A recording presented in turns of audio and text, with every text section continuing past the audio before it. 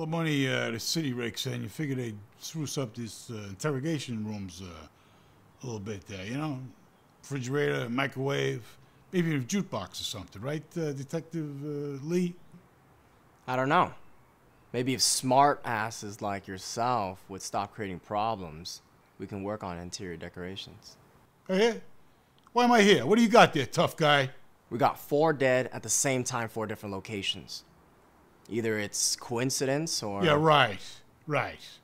Me and my guys, we're responsible, right? And I'm the boss, so I ordered them whacked.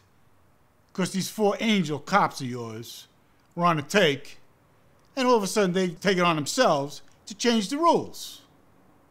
It don't work that way. So I had them whacked, right? And let me guess.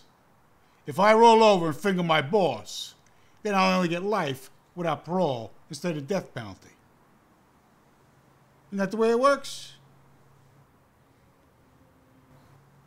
Let me tell you something, pal. You got nothing.